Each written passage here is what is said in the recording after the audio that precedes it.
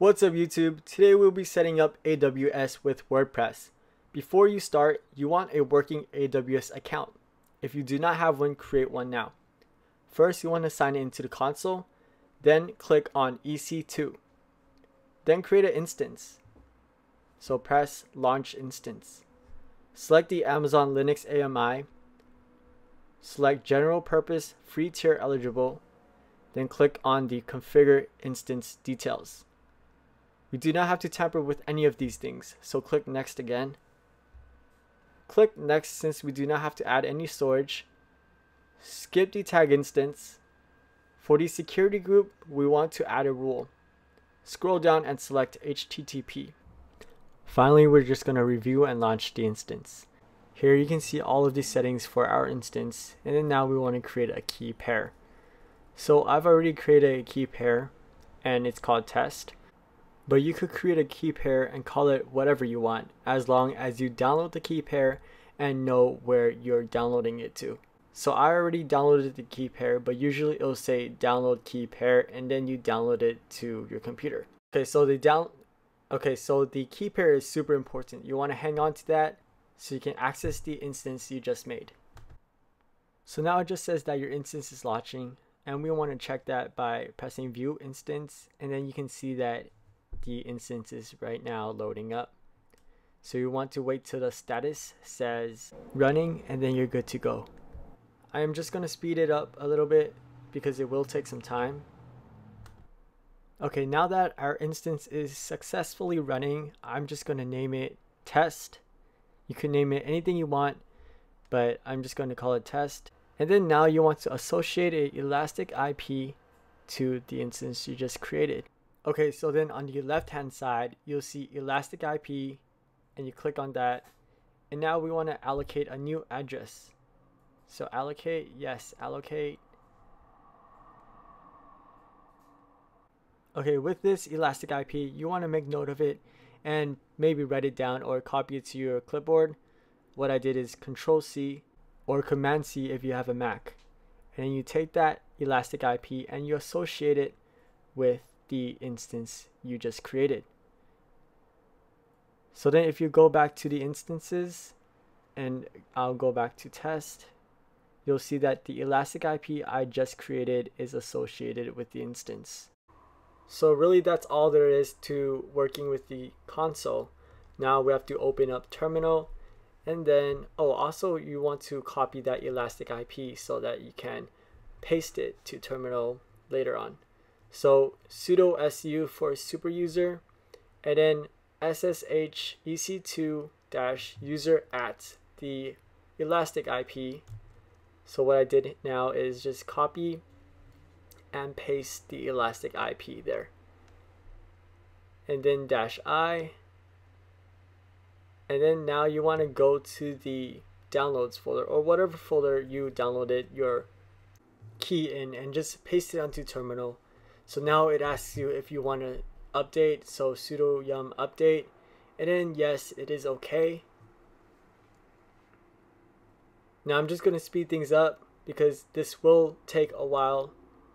By the way, if you guys are getting a permission error for the key file, what you want to do is type chmod space 600 space and then paste the key file in there.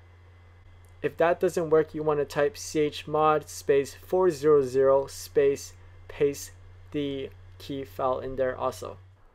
So now that's complete. Type sudo user, and then you want to install Apache. So yum install httpd, and yes, and then now you want to run it. So also if you would go to your browser, and then you type in the elastic IP, so you paste that in there, and then you wouldn't be able to see anything. But then if you start the service, so service httpd start, then you would see your Amazon Linux AMI test page. Now you want to install PHP and MySQL. So type yum install php -mysql. Now once that is complete, you want to install MySQL. So yum install MySQL -server, and yes to that. Okay, good. Now you want to start the service, so service MySQL start.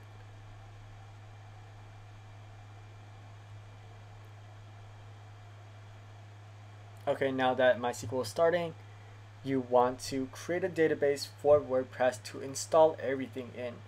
So MySQL admin -u roots create database name.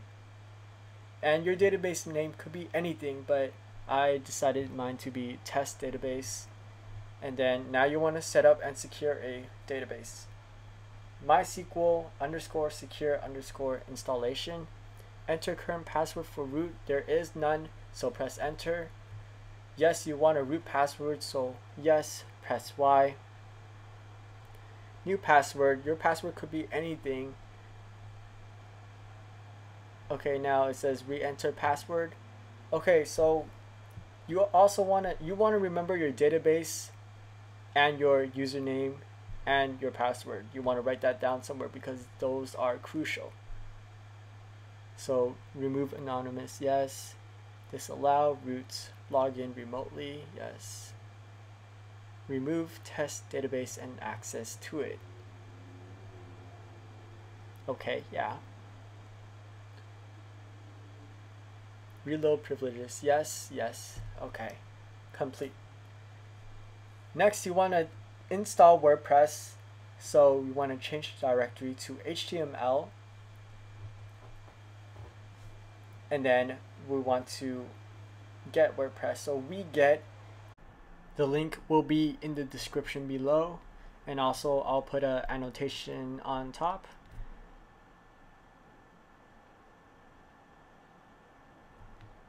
Okay, so now you want to open the file.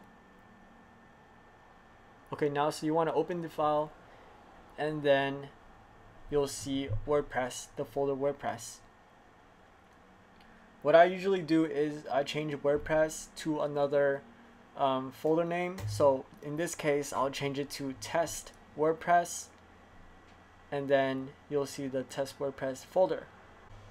Okay, now we want to change the wp-config sample.php to w-config.php.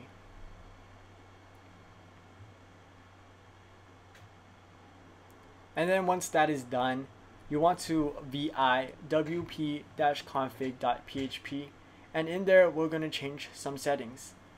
So once you're in the vi, to edit, press I. So right now I am searching for the database, and then you'll have to insert your database name here. So press I to insert your database name, test database, that's what I called it. And then do the same to the MySQL database username and the MySQL database password. I'll press escape and then :WQ. Now you want to restart Apache. So service httpd restart, and Apache will restart.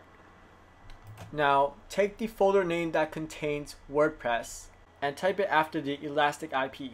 Alright, and there you go. You have WordPress running. Now what you want to do is fill in the site title, username, and you're good to go. If this video helped you, please give me a thumbs up, comment for any ideas or questions, and as always, thank you for watching.